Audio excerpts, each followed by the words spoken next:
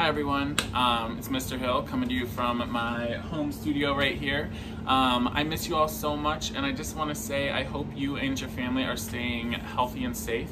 I can't wait till we're back in the studio together, but for now I'm excited that we can connect virtually.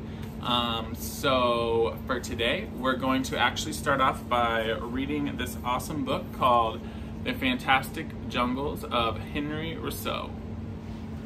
Henri Rousseau wants to be an artist. Not a single person has ever told him he is talented. He's a tool collector. He's 40 years old. But he buys some canvas, paint, and brushes, and he starts painting anyways. Why? Because he loves nature. Because when he strolls through the parks of Paris, it's like the flowers open their hearts, the trees spread their arms, and the sun is a blushing ruby, all for him.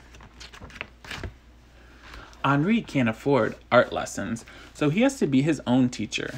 He goes to the Louvre and examines the satiny paintings of his favorite artists. To learn about anatomy, he studies photographs and illustrations from postcards, magazines, and catalogs. One day, Henri reads about a big art exhibition. He puts his canvases in a handcart and wheels them to the building where the show will be held. He's 41 years old, and this is the first time he'll display his work. He can hardly wait to hear what the experts will say. Mean things. That's what most of them write. But Henri snips out the articles anyways, and he pastes them in a scrapbook.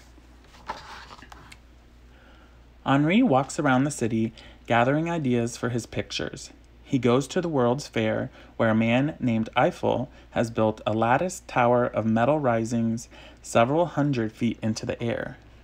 What thrills Henri most about the fair's exhibits of villages from distant lands. They remind him of adventure, stories he loved when he was a boy. Days later, Henri can still picture the plants and animals from faraway places. He holds his paintbrush to the canvas.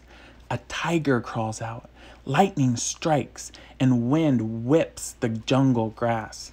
Sometimes, Henri is so startled by what he paints that he has to open the window to let in some air. Every year, Henri goes back to the art exhibition to show new paintings. He fusses over the canvases and retouches them until the last minute. And every year, the art experts make fun of him. They say it looks like he closed his eyes and painted with his feet.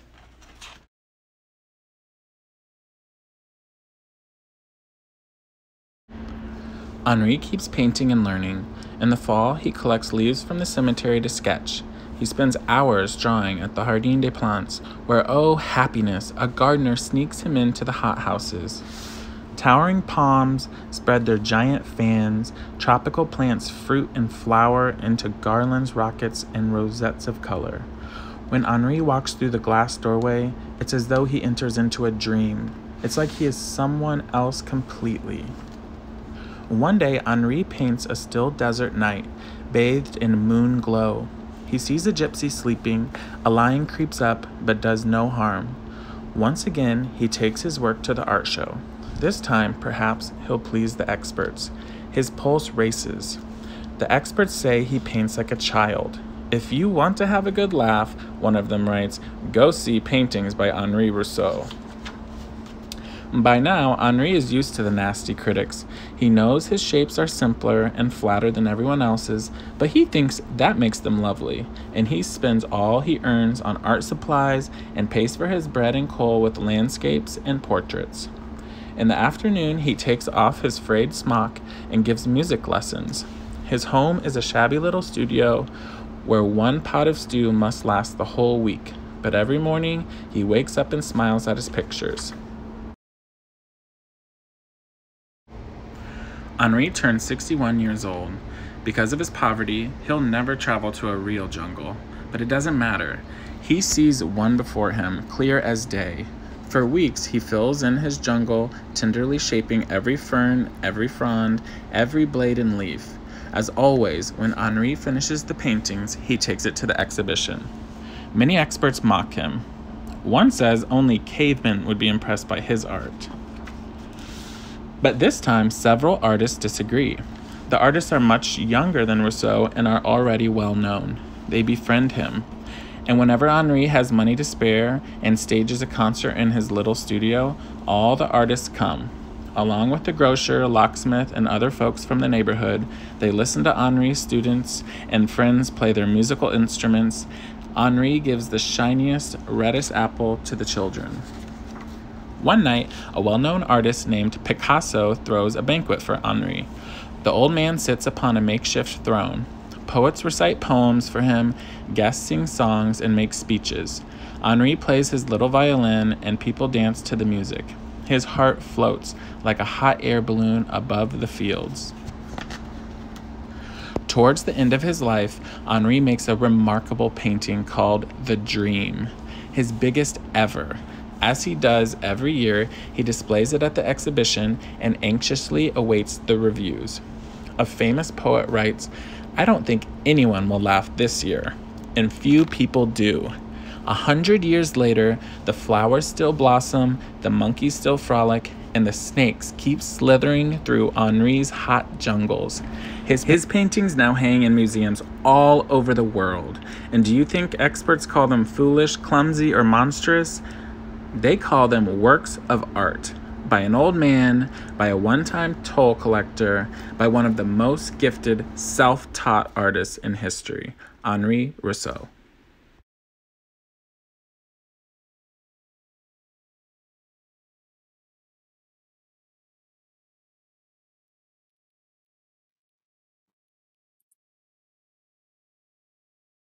Hello, my name's Bethan and I'm an educator at the National Gallery.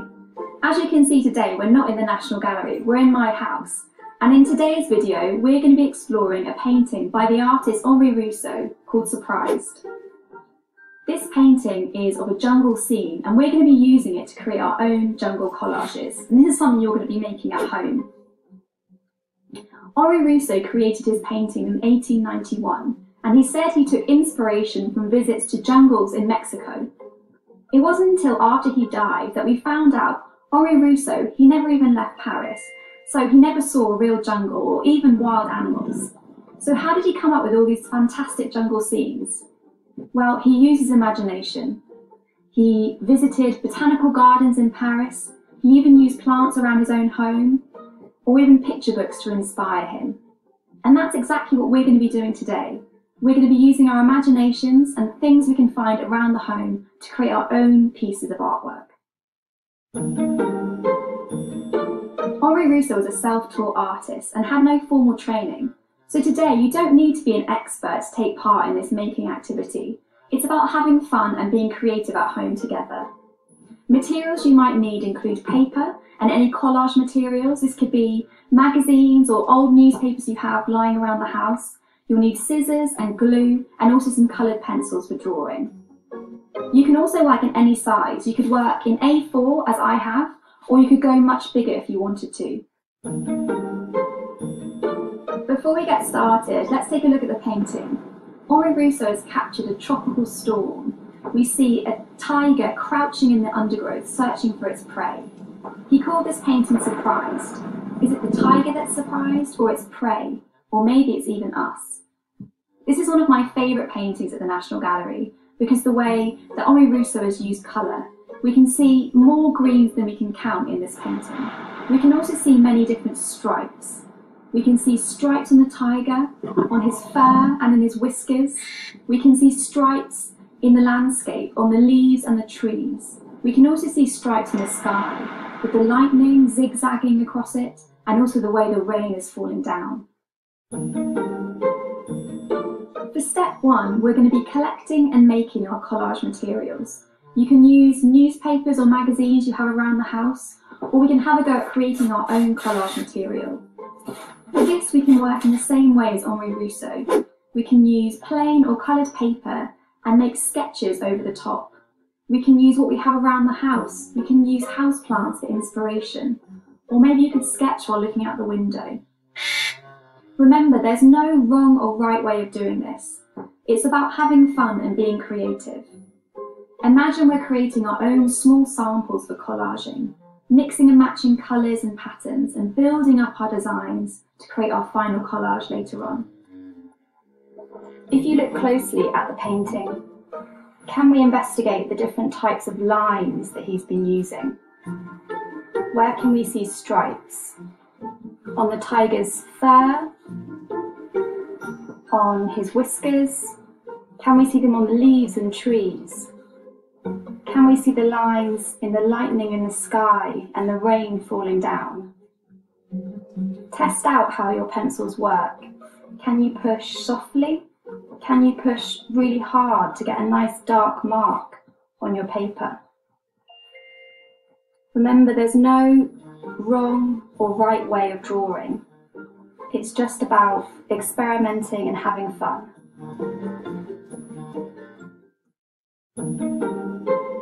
For step 2, we're going to be using our found and made collage materials to construct the background of our collage. I find it best to tear up the paper and arrange on your sheet and then stick down. Try arranging them in different directions to create movement and texture. Remember, we're not recreating Henri Rousseau's jungle scene, we're creating our own. So maybe you can imagine we're zooming in on a detail of his that you like, or even just use your imagination. It's really up to you. When you've finished collecting and making your collage materials, it's now time to start constructing your piece. At this point, I like to tear the different pieces that I've created to make different sizes and shapes. I've just used coloured pencil and found images, but you could use paint, you could use coloured pens, any material that you have around the house. When you're happy with some of the placement of your collage material, you can start to stick them down and build up the different textures.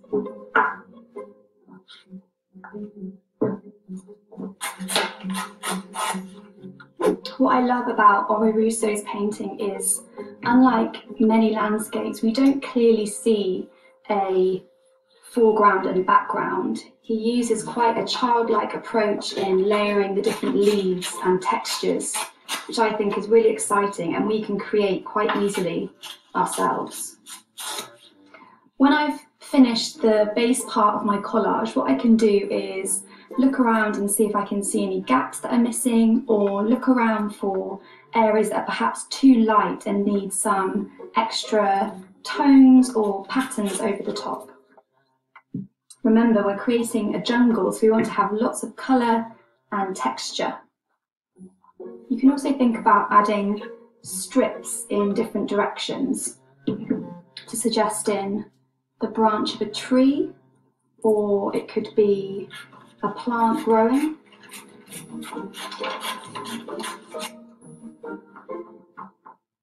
You could even tear up much smaller pieces. It's really up to you how many different colours and tones and pieces of paper you'd like to add. Now you've completed your background, you can move on to step 3. What we're going to do now is cut out more detailed jungle leaves to build up over the top of our background. Can you imagine we're walking through Henri Rousseau's jungle? Can we find leaves we'd like to use in our own work?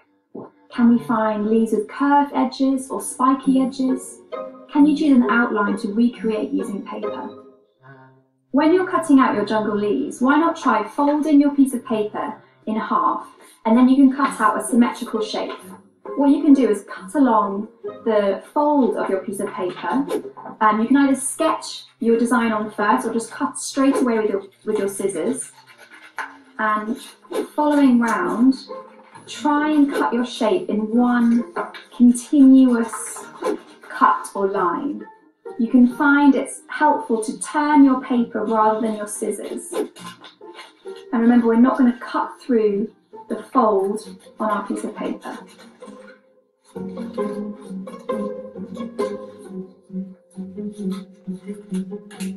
When you reach the end, you can open out your shape like this. You can also reuse your stencil and cut around the outside of here to create a second shape.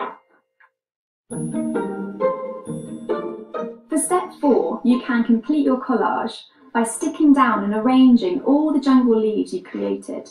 Think about where they might go on your design. What might overlap? What colours go where? Again, we're going to think about how people are going to explore this picture you've created. Are we going to have different leaves blowing across the scene? You might even try adding in your own tiger or even another wild animal hidden somewhere in the bushes. When you've finished cutting out all your jungle leaves, you can now start to arrange them back on top of your collage. It can be helpful to lay out your pieces first so that you can see how they look and you can always move them around rather than having to stick them down. Experiment with different placement of your collage pieces and see how they fit together. When you're happy with the placement of your shapes, you can then start to glue them down to complete your collage.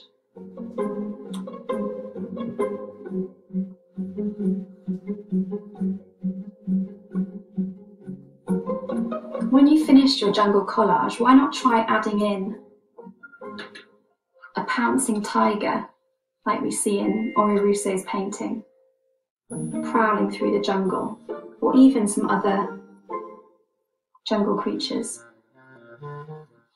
Thank you so much for watching this video.